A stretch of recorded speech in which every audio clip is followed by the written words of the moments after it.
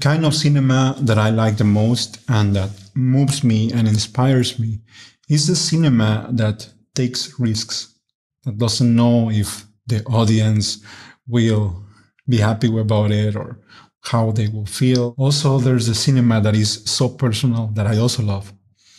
And cinema that tries to expand the definition of cinema language or redefine what cinema is. This filmmaker, Kirsten Johnson, I think she fits in these definitions that I'm giving you perfectly. So I would like to talk to you a little bit about her work, some of the ideas that I've gathered from some masterclasses that I've watched, some interviews. And these ideas are how cinema is about relationships, how cinema reveals, and how cinema is about you. At the same time, I want to share a little bit about her work and some personal thoughts about it. So just to start off, I will tell you, Kirsten Johnson is a documentary director, but she's also a cinematographer. And she has a huge list of credits as a cinematographer. Actually, the oldest short film that I was able to find of her is The Above. And The Above is a film that she shot in Afghanistan. I feel it was in the Middle East. In this film, she remembers that she had this idea when she was younger as a child, and she heard that God knows your thoughts. And she felt this feeling of being observed and being watched. And even though she's not a believer anymore, she was able to bring this idea, which was very important to her at some point, and put it in this short film because she was shooting for other directors when she found there was a blimp on the sky in this city. So she started shooting the blimp from close, from far, asking questions to people. And we can see how her idea of surveillance or being observed, how we act when we are under the eyes of other being, started to appear in the middle of this short film. And at the same time, we learned that she did this personal project in the middle of shooting for other people. So personal projects are incredibly important, and they allow you to really figure out your own personal voice.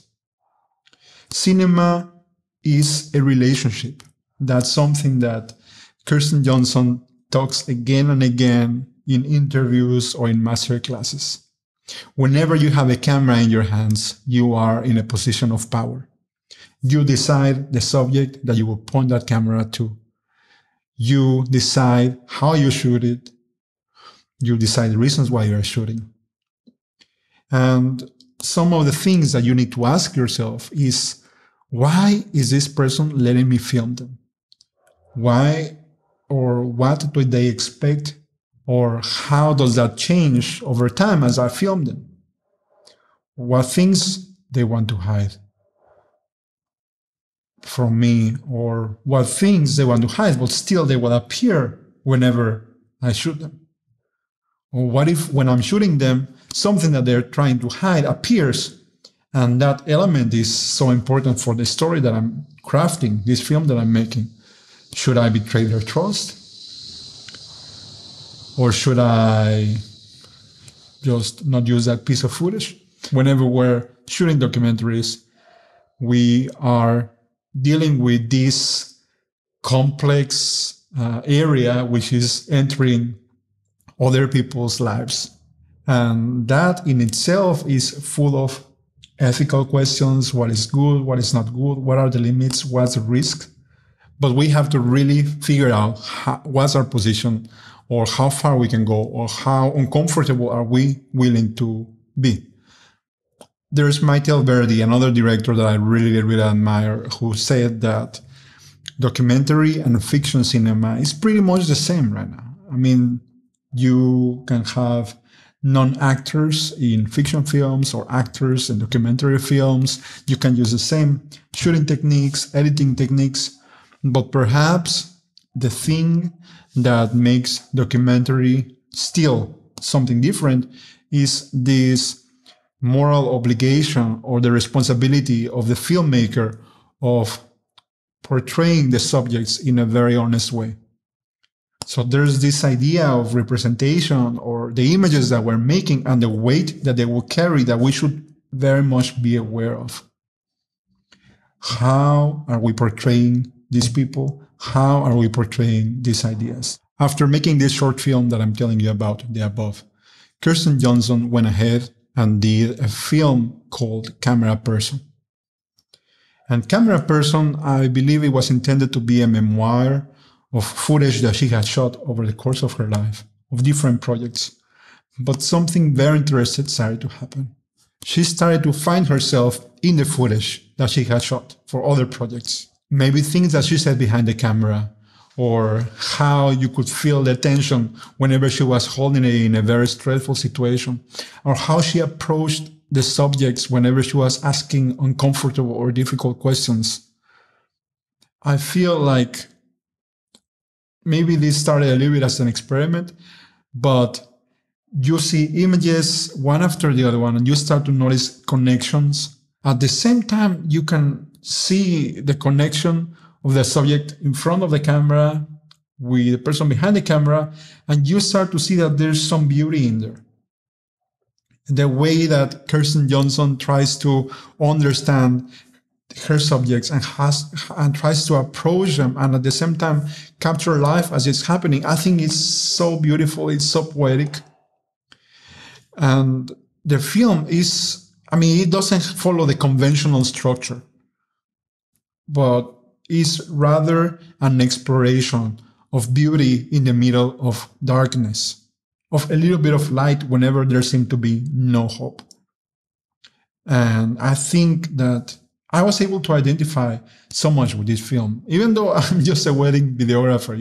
I just deal with life of people in their wedding day, which is normally a happy day, but there's also so many emotions. But I was able to identify so much with Cameraperson, this film, because of the way that she allows her emotion and her hesitance appear sometimes in the footage. Those little accidents, those decisions that she's super stressed or that she don't know what to do, you can feel them as well. So through all of this, I want to mention that Kirsten Johnson talks a lot about how cinema reveals. Not only it reveals things that are hidden, ideas that you want to bring to the world, but it also reveals both your subject and yourself. It reveals so much of your own point of view, of your own perspective.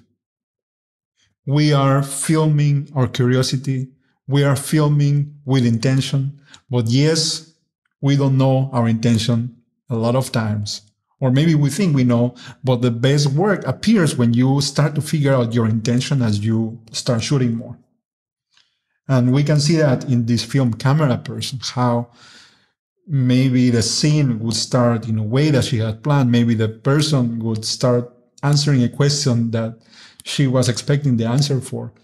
But the answer kind of went in a totally different direction, and you can still feel the reaction from Kirsten Johnson. How cinema started to reveal things that she was not even expecting, or the decisions that she has to take in half a second, I think it's so beautiful, so incredible. And instead of running away from this that cinema is revealing you, I think that what makes Kirsten Johnson's work really, really stand out is that she decided to embrace this element. So her cinema is not so much about a structure or a story or characters. The subjects are the essence of it. But behind it all, there's all of these questions that she has, and all of these contradictions, and all of this mystery in her mind. And her work allows you to go inside this place of not knowing exactly what's going on. And that's where the last film that she did appeared. Dick Johnson Is Dead. Such a personal film. She decided to shoot her father after he was diagnosed with Alzheimer, and she realizes that she will lose her dad. So instead of feeling super depressed or trying to make a very dark film, she tries to tackle the subject under a humorous light, which is, let's try to kill my father in many different ways and make a film about it.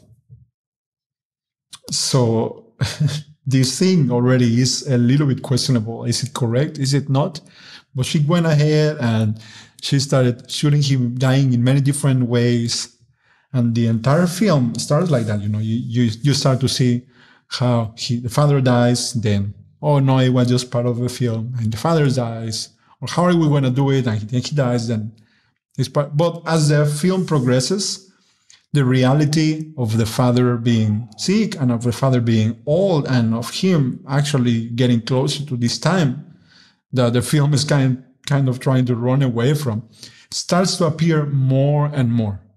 And there comes a point where you don't know exactly what are you watching, if it's real or if it's not real. Should you laugh or should you not laugh? Or should you cry, or are they just lying to you that what's happening it has no reason to cry about? I feel like the element that appeared in her previous film of her appearing behind the camera a little bit, she totally decided to embrace it and go full on with Dick Johnson is dead. And for me, this piece is totally a masterpiece. Truly, it's incredible. And the way that she uses cinema language to expand her idea or to explore some of the questions that she had and some of this pain, and at the same time expose all of the beauty of the life of her father and the complexity of it. And also the complexity of Alzheimer's as a disease. I think it's so special, so unique, so many lessons from this film. Something that comes through Kirsten Johnson's work again and again is that cinema is about you. Don't run from it. Just embrace it, just accept it. Make films that are close to you.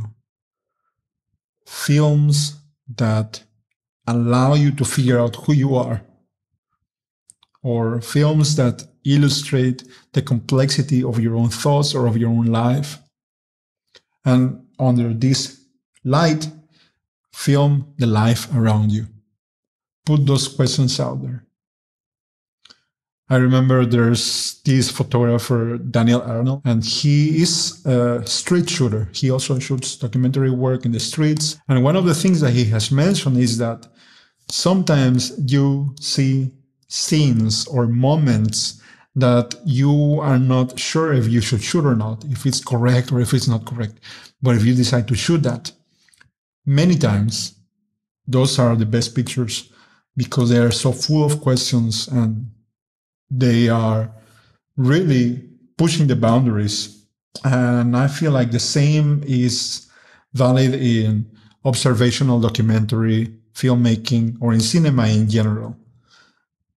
Trying to maybe not be totally sure about what you're filming, or if it's good or not, or if it's correct or not. But don't run away from it. Just be willing to take risks. One of the things that really revolutionized my thinking when I was shooting weddings was allowing all of this reality to appear and at the same time being willing to shoot all the things that in a different time or just trying to follow the formulas or the trends I would have never shot because it didn't fit the edit or it didn't fit the film that I was trying to make. So trying to get a better understanding of the situations. And in my case, I also have shot a lot in China, which is a place where there's a totally different culture and language that I don't speak. Trying to read the people emotionally as life is happening and in the middle of stressful situations or happy situations, and trying to take decisions in this place of uncertainty, many times not being sure what's going on, not being sure if I'm still allowed to film here or not. But I'm telling you, of course, my thing is just so simple compared to being shooting in the middle of a war or trying to interview somebody that suffered from something very, very heavy in their life. And still, I feel like I am still able to see some of the complexity of life and emotions and relationships with what I do.